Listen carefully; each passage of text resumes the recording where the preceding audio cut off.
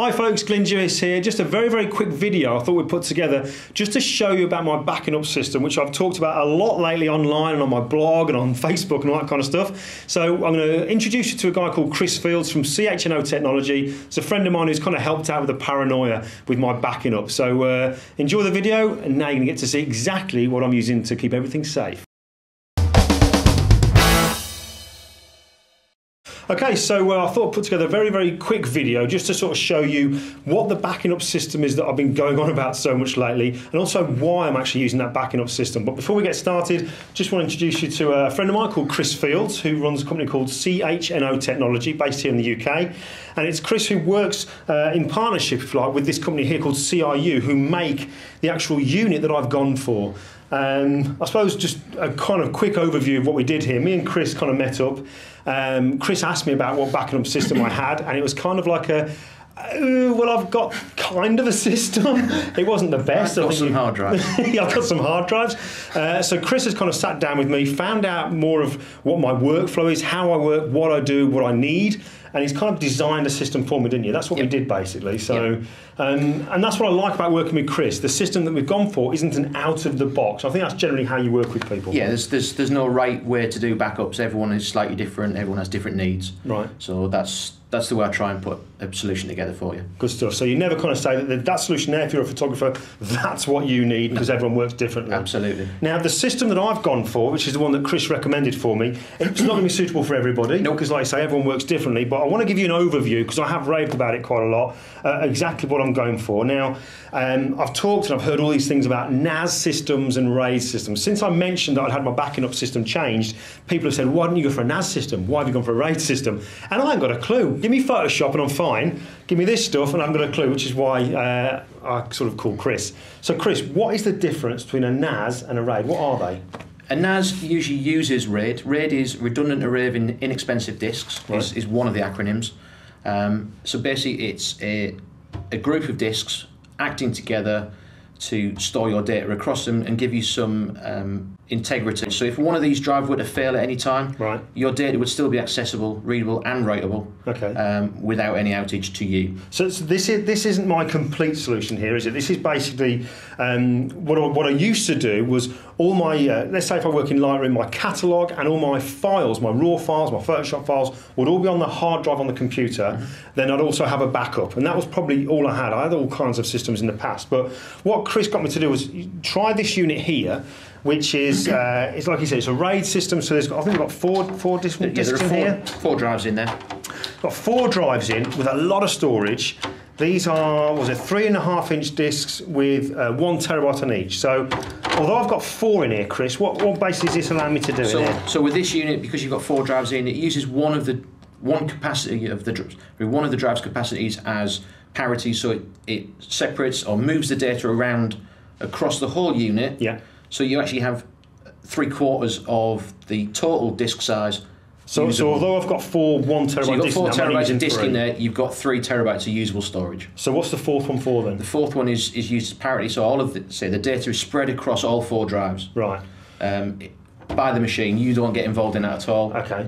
This looks like one big hard drive on your when I plugged it in. So I mean, basically, I remember people always said to me that hard drives are in one of 2 states: failing or about to fail. So this thing here, then, what I like about it is it kind of helps the paranoia that us photographers can have, that if any of these are about to fail, the system lets me know it. You'll get a warning, and I can take one out. Yep. Replace it. Yep. And then carry on. But even when I take one out, I can still access my stuff. You can still access your stuff. So that's what I really like. But this wasn't the complete solution, was it? We've gone for something else. On its own, RAID isn't a backup. Obviously, if someone was to come into your house and steal your laptop, they're going to look at this and think there's some value there and steal that too. Yep. So you're without everything. Okay, and that kind of leads me on to this one then. That's where we went for the backup unit. So this is what this is. This is like, this one at the bottom now contains everything that used to be on my computer.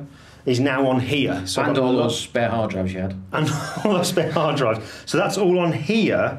So then why did you recommend this, which is a 2-bay unit, with the same 3.5-inch, why did you recommend this one? Okay, so as I said with this is hot swappable, so you can take drives out if they fail.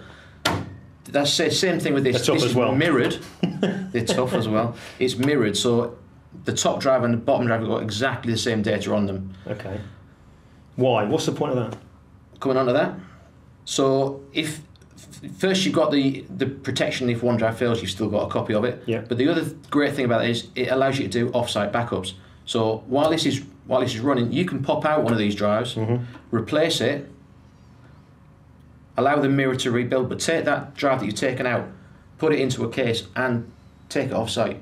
So I could basically, you recommended I use a bit of software called ChronoSync. Yep. I've mentioned before about using Super Duper, but actually when you introduced me to ChronoSync, I preferred it, and that's about $40. About $40 you can buy and download it online.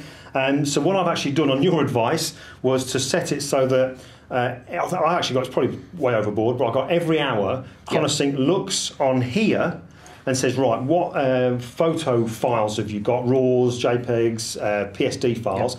And it takes a copy of those, puts it onto here, so they're backed up. But I've also got it to do video, because we're doing quite a bit of video now. All the video files are put on here as well. But the great thing is, and this is what, this is all helping with that paranoia about backing up, this basically has 3 discs, but there's only 2 in at one time, Correct. isn't it? Yeah. So the third drive will be off-site somewhere, around a friend's house, another photographer's. Yeah. So if anything was to happen to these units, your house, your office, wherever these are based, you've always got that third drive to go back to, and that will be containing everything you need to get back. So how often would you say? I would say do that once a week. Once a week. So if the worst happens, I'm only going to be 1 week behind with images. Brilliant. Okay, so that's that kind of there. I mean, I've never had anything like this before. This is really kind of like helping with the backing up. However, we did go one step further. And that's this one here. Now, I'm sure we've done this. We've got these nice carry handles on the top here. I'm sure this one was just to make it look nice at the top. Finish to be honest with it you. It finishes it off, nice smooth top. And this is a single bay. Yep. So this isn't for everybody. This is getting bigger and bigger now. It's like that game Jenga when you're building up and up and up. Why did you recommend me having this one on the top here? Was really for retrieval of information. So if at some point you decide to start archiving yearly, so you take off a load of information and split it into 2 drives, one at home, one off site, and you need to go back to 2009 to look at some photographs you took in 2009. You can take that 2009 archival disc, put it into here, and view it. Cool. All right, good stuff. So that's all here. We've talked about the main sort of system when I back up at home or in the office. This is where I can actually store stuff off-site. Yep. We hear a lot of talk about storing online nowadays, the cloud storage. And I know that recent news within the last few days, actually, Google have announced price, I think £10 or $10. Yeah, $10 for a terabyte. Terabyte of storage online. What's your thoughts about using the cloud storage? Because it's another way that we can help with that paranoia, but what do you reckon? Well, potentially you've got 3 terabytes in here. You could, in fact, go up to 15 terabytes in this unit if you wanted to. Right. But even with 3 terabytes, to get 3 terabytes into the cloud, it's going to take weeks, especially at your house. It's going to take forever. Yeah. It's not the best way forward for a photographer who's creating huge files and large amounts of files. Right. Especially someone like a wedding photographer who might be taking 1,000 raw images a week. I suppose you're never going to get time to be able to back up and catch up online. But there is another way of using cloud storage though. Use something like SmugMug to have a backstop really for JPEGs. They give you unlimited storage for JPEGs in the cloud. So it's not ideal. It's not because it's a JPEG. No, however, it gives you that your images are still real safe. Backup. If everything else goes, you've always got that. Yeah, because I didn't even know that, and I've got a SmugMug account that I can update as much, unlimited files, like Chris says there, up to SmugMug. They're going to be JPEGs, but I upload the biggest size JPEG I can possibly have, so at least I've got access to them there. Okay, so that's home, office, off-site, and cloud. Touched on that. One other thing, because I travel a lot, we're going to the States soon, we've got Netherlands coming up. I've got to make sure that my files are there and they're nice and safe, I don't lose them, but also I shoot a lot outdoors, shooting tethered in the studio. I like to have a backup, and you recommended this little unit here. So this is the smaller brother of the 2-bay system we've got here. Okay. So this is, instead of the 3.5-inch drives, this is 2.5-inch drives. So we've got 2 drives in here. Now we can go up to, at the moment, 1 terabyte in these drives. So you can have a terabyte mirrored system here. I heard yesterday that Samsung have released 2 terabyte drives. Can't get hold of them yet, but they won't be far away. And these drives can be popped out very easily. No tools required. So if one of these drives fails, you've always got the second disc to rely on. And the same thing as with this, you can pop one of these drives out, put a new drive in, and take one drive and leave it elsewhere as a backup, an off-site backup, if you like. See, this here is perfect for me, because when I go away, certainly when we go to the States coming up soon, I'm going across there with Dave, my mate Dave Clayton. What I'm going to do is, because I had a scenario happen when I first taught at Photoshop World, and I'm sat there with my computer the night before my class, and it just completely played up. I couldn't access my files. It was serious panic, and I was going to throw the computer out the window, and kind of Dave tactfully left the room as I was sort of coming out with all kinds of expletives. But this thing here would have been perfect, because now what I'm going to do is all my files that I need, all these Photoshop files that I'm going to use on classes, I'm going to drag over onto this. So then, because it's this RAID 1 that I've learned about now, these are then going to be identical discs in here. So when we travel, I'm then going to sort of go across to give one of these to Dave in this like plastic anti-static cases. Dave will have this one in his bag.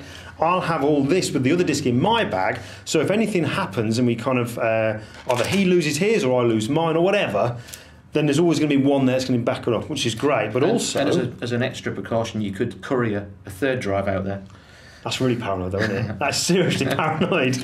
But what I like about it, let's say if I lost this unit here, which is where the drives go into, not a problem, because on the back here, I can just get a normal starter cable, plug it in the back, plug it into the computer, and I can still access everything. So this is a real kind of paranoia. But you said that this could be the solution for most people.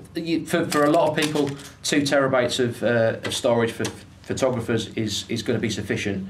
So yeah, that would be ideal for a lot of guys.